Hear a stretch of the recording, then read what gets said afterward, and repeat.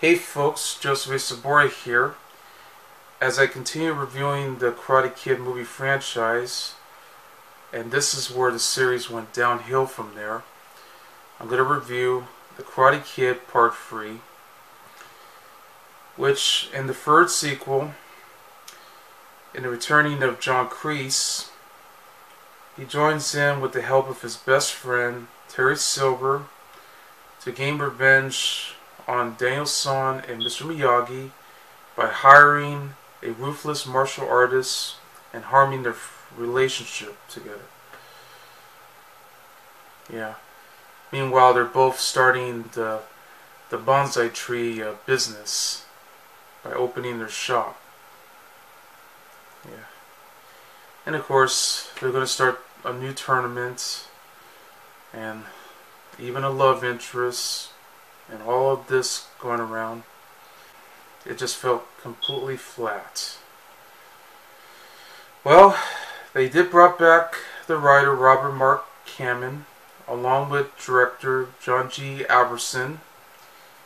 Brought back the composer Bill Conti. I mean, Columbia Pictures obviously wanted to do a third installment because they were desperate to have a summer release. I mean, with Batman becoming the biggest hit of them all, same goes with Lethal Weapon 2. I mean, they brought in Ghostbusters 2 to join in, and then they wanted other films, so that way they can compete and become more successful. Unfortunately, the film wasn't exactly as successful as the first two films were. And the main reason why it got made is, again, because the second movie, particularly, was the highest grossing film to date. And they figured if maybe they were going to go for the next beginning where it leads off, well, they figured this is exactly what they were about to do. But it just feels like it was not needed, or perhaps you could pretty much tell that Ralph Macchio doesn't even want to do this anymore. The fact that he's getting tired of it, you can pretty much tell. And it's also getting to the point where it's just becoming more of a poor imitation of the first movie. Because now his character changes when he was already stronger enough as it is. That's what's wrong. However, the main focus of the entire movie, though, is that we got Thomas Ian Griffith in his film debut, and he's the movie's saving grace because he's the one that plays Terry Silver. Yeah, a guy who's just over the top, hammered up, has a ponytail in the back, and he's just very vicious. I mean, coming up with all these karate skills, the same way that John Kreese had taught, because they're best friends, you know, and he's a wealthy businessman. That he just come here to save the day, to actually hired a karate student to actually do all these crazy, insane moves. But this guy can steal a lot of scenes, and that's where this movie became completely watchable. And as for the new love interest, named Jessica, played by Robyn Lively, the same actress who was in Wildcats with Goldie Hawn.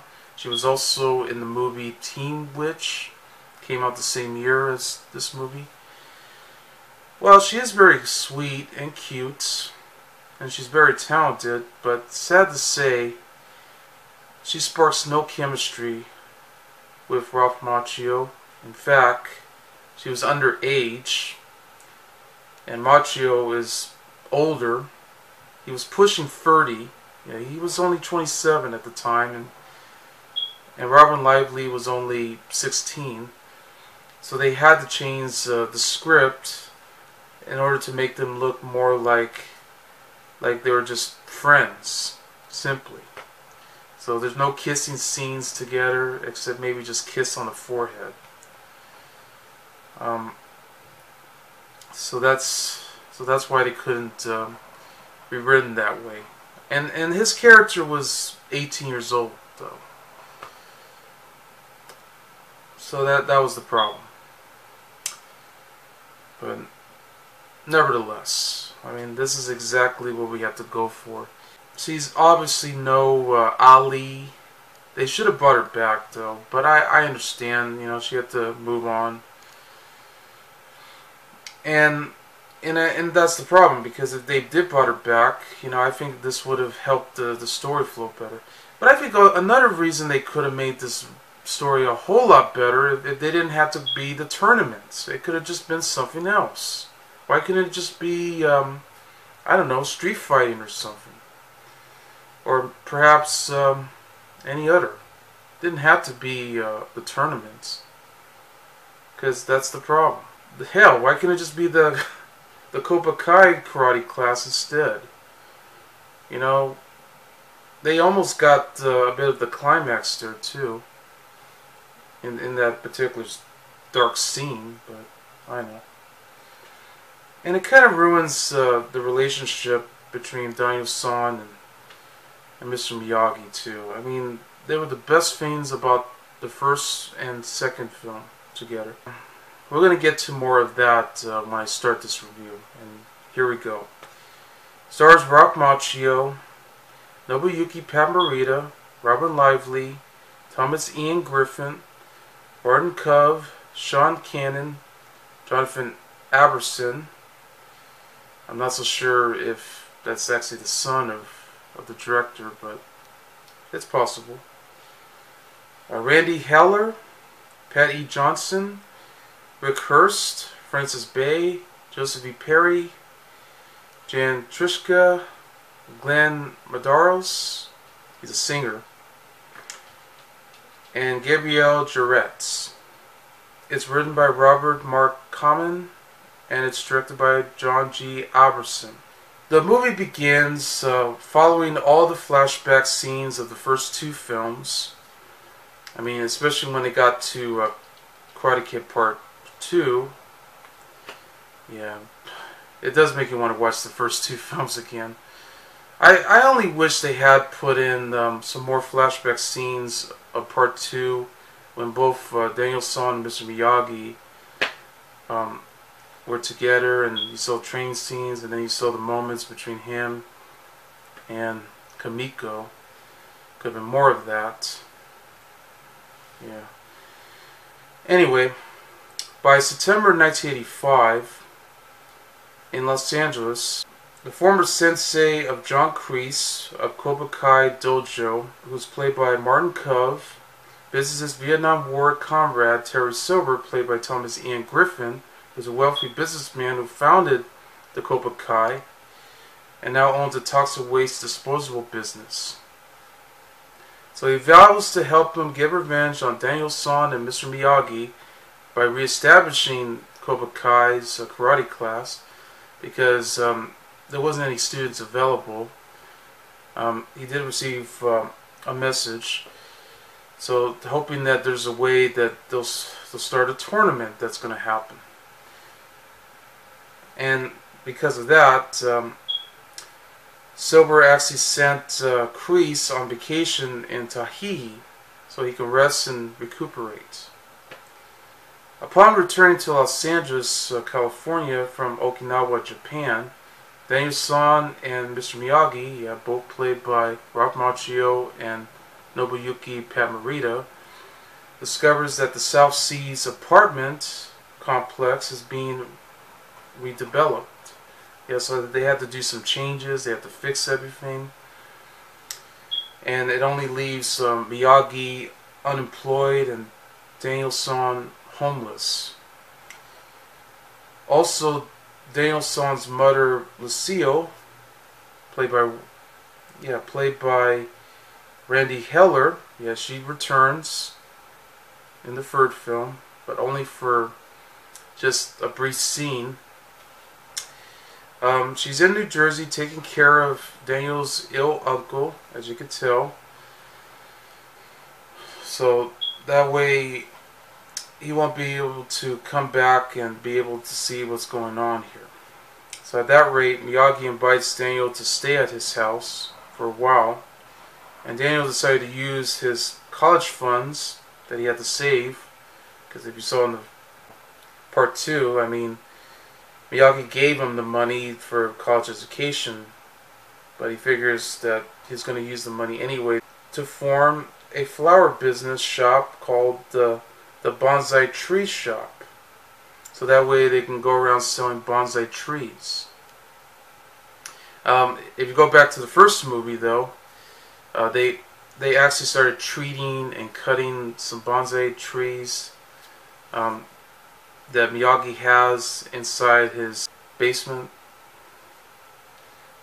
And of course Daniel's son was also helping out too in that scene. Okay. So as a thanks, Miyagi makes him a partner of the business. And then suddenly Daniel's son visits a pottery store across the street. Yeah. It's actually right in the middle of where the train actually arrives. He meets a girl, a redhead named Jessica Andrews, played by Robyn Lively, and eventually he had a crush on her, just like how he had a crush on Ali in the first movie and Kamiko in the second movie. And I keep going back and forth. But she also tells him that she does have a boyfriend that's back home in Columbus, Ohio, so they have to remain themselves friends. Meanwhile, Terry had hired Mike Barnes, who's known as karate's bad boy, because he's a vicious karate prospect, to actually challenge Daniel's son to the upcoming all-valley karate tournament in Morita. So what does Terry do? He sneaks into Miyagi's house to gather some information and overhears Daniel telling Miyagi that he will not defend his title at the tournament. Yeah, he was going to sign up for it, but he decided to change his mind so he could just focus more on the bonsai tree business. So then Barnes and his henchmen harass Daniel's son by attempt to court him to enter the tournament. Daniel's son refuses, and Barnes departs in a rage. Yeah, just when both him and Jessica were just discussing, they're just having a date, a little date. By the next morning, Daniel's son and Miyagi are practicing kata, which means form, of course. You know, they're just going around training the martial arts with the Japanese swords, you know. But Silver interrupts and lies about John Kreese, thinking that he suffers a fatal heart attack after losing his students. But he begs for forgiveness for his behavior, and both Barnes and his henchmen return to make Daniel sign up for the tournament. But he again refuses, which that also leads to what happened later on when Daniel's son was about to take Jessica all the way down to the cliff, so that way he can be able to take out all these bonsai trees to put on the bag, hoping to find one that would be good enough for it, and be able to put it inside the pottery. But then both Barnes, along with his henchmen, just came by, was ready to actually drop both Daniel's son and Jessica through the rope if they forced them not to sign for the tournament. And yeah, so they almost got killed. But he figures that if he doesn't sign, yes, they're going to drop him. So he decided he'll just do it anyway. But he was also afraid that they're going to destroy the bonsai tree. Yeah, because they stole it. And then he's telling them, don't hurt this tree. Just, I gave you the paper already to sign for the tournament. Just don't hurt it. and let us go. But Barnes just broke apart the tree, and both of them were just already safe. They didn't fall off, and now they had to find a way to actually put it back together, which is not going to be easy. Or maybe it will, because you know they have some special roots to fix it. I mean, Miyagi is going to try to see what's best to help the tree grow. Of course, because they had to replace all the missing trees that they got, even though they were selling a bunch at his offer. Through the course of the training, because Mr. Miyagi refused Daniel-san to train at all, and he didn't want him to enter the tournament, but he just had no choice. So they decided they're just going to move on for right now, or try to hide them behind their backs by having Daniel-san train with Terry. And Terry, however, just goes around training him to become the ultimate fighter. And all these karate skills are as vicious as ever. It's really, you know, very tough, very insane, and it just becomes more powerful than ever. But it does cause Daniel-san to have many cuts and bruises of sorts. But he tries to hide it out. However, Mr. Miyagi found out about it, and then even though Daniel-san had to lie, because he was just practicing his own training and stuff. But then Mr. Miyagi had gave him a special medicine that will heal his wounds. You know, just put some of that powder into the bucket so he'll heal. And he's been using that too to heal all of his wounds. Then there was a party that was going around. I think it was a senior prom, where this time Daniel-san had to invite Jessica to go around. You know, they're just going around dancing. Yeah, that's where you meet the singer Glenn DeRose. And so it's all the dance music and everything they have, until suddenly a guy butt in and starts to attack Daniel. And then next thing you know, he punches him very strong too. Yeah, he actually breaks his nose completely. So then, and he's very shocked about his aggressive behavior. Yeah, because Daniel was starting to change completely. I mean, he started to become more of a wimp. And then even worse, you know, he became more aggressive. He became, you know, high strong. He wasn't exactly himself. So he lost his strength, his confidence, his mind, everything. All this pressure just went back at him. So because of that, he did apologize and make amends with Jessica and Miyagi for what he was becoming. Therefore, he did visit Terry to inform him that he will not compete at the tournament at all. And then that's where he reveals his true agenda to him, as Barnes suddenly enters the dojo, and as a surprise, Kreese actually returns. So it's 3 against 1 until Miyagi came to save his life. And that's where we get to see Miyagi fight against all 3 of them, including Terry. I mean, he was really enjoying this. This is where they're going to start going back to training again. And once Daniel-san begins training with Mr. Miyagi helping aside, they took out the bonsai tree, already have grown, roots staying strong, and now they put it back into the cliff where it belongs. By the time we get to the tournaments, that's where Barnes reaches the final round to challenge Daniel-san, with Silver and Kreese instructed Barnes to inflict serious damage on him, which trying to keep the score tie and actually finally beat him in the sudden death. And Barnes actually gave the upper hand during the fight, which causes Daniel-san to relentlessly went down, and this is where he starts to whine to Mr. Miyagi, saying, "I don't want to do this anymore.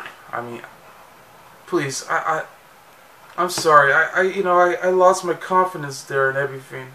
I can't do this anymore." But then, well, Miyagi helped him out, and then that's when he finally gained his strength and his emotions, his focus, his mind, everything. Now he's going back to finally defeat Barnes, and then he finally won. Wasn't an easy task, but he had to do what he can, and that's when the film ends. Completely disappointment of the sequel, and it's no doubt about it, it's the worst. But that's nothing compared to the next Karate Kid, because we're going to get to that one. And I'm sorry I cough. That's the problem. Ralph Macchio, of course, already pushing 30 at the time. His character starts to change completely. He isn't exactly himself compared to the first two films. And that's the problem. It's like he changes his behavior aggressively and emotionally, freatically. He started to become a jerk. And that's what sucks about that, because I liked him better when he was strong, likable, and charming. And he tries to do that too. Especially when he was with his new love interest, Jessica. So there were some sweet moments.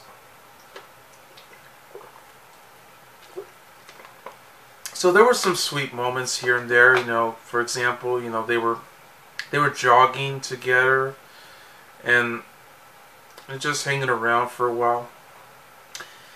Unfortunately, though, there was no chemistry. She was pretty pointless.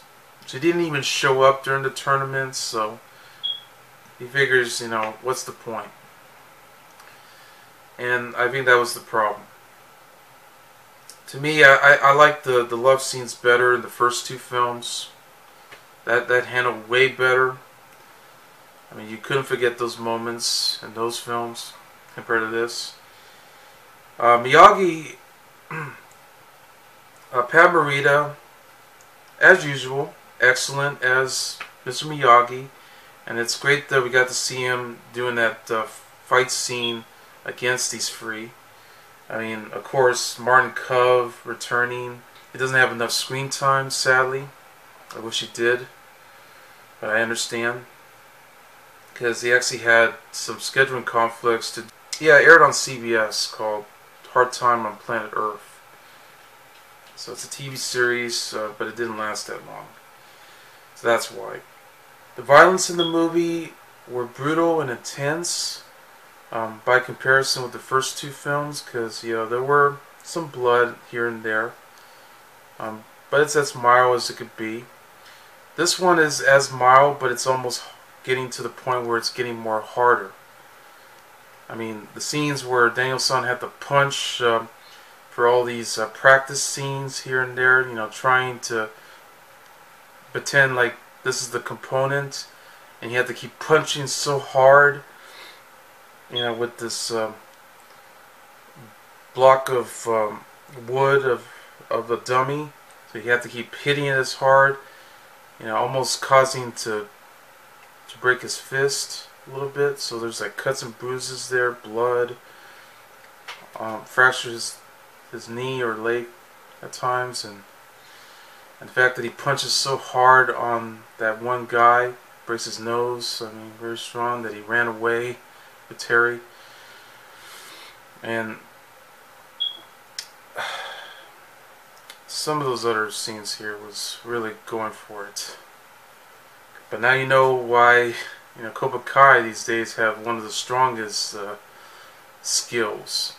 As for the character Mark Barnes, not as good as Johnny Lawrence, that's for sure. The best part of the whole entire film is indeed Thomas Ian Griffith. His performance was incredibly, just insanely amazing. And really awesome too, actually.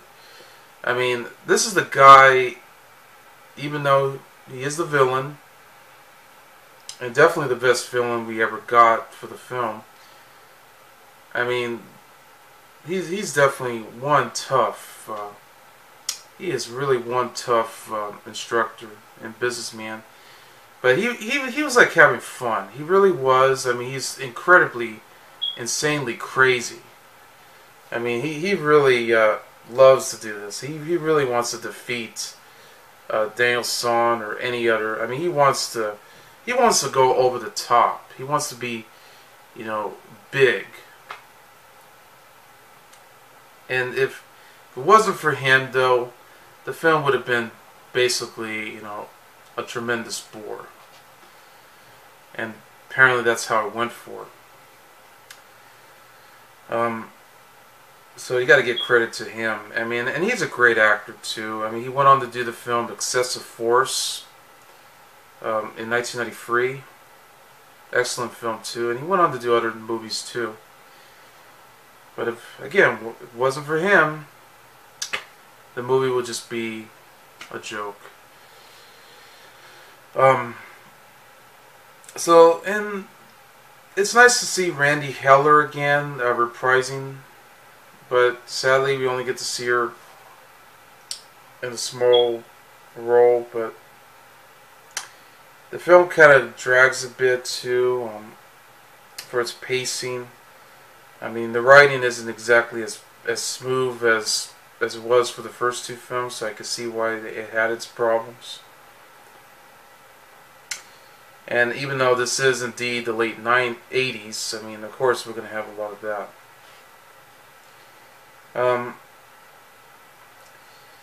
Apparently, yeah, it didn't do very well at the box office. Only grossed $39 million out of its small budget. I mean, it did one up to it, but it wasn't exactly as huge as the first two films. So that's why. And not only that, but it's been nominated for Razzies.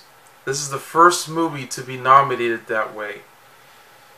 And unfortunately, they lost. But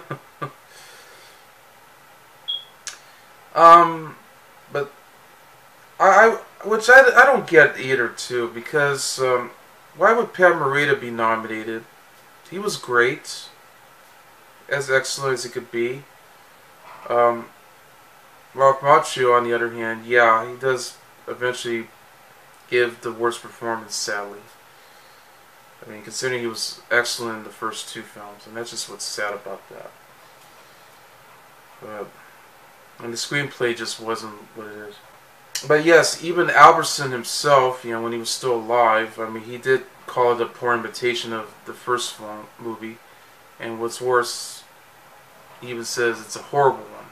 So, I had to agree with him on that. Because it is a horrible one, but it's not exactly as horrible as it could be. It just could have been better than this. That's why. The soundtrack, give or take, I mean, there's some good songs, but none of them seem pretty memorable.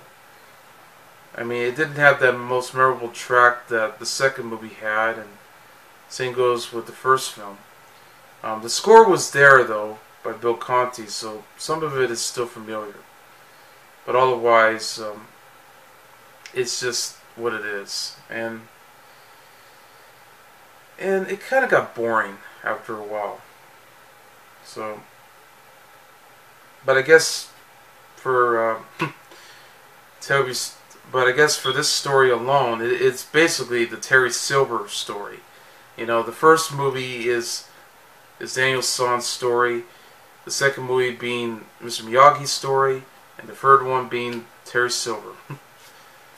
Because he made it up for it. He stole a lot of scenes. And I mean a lot of scenes. And he was really chewing it up.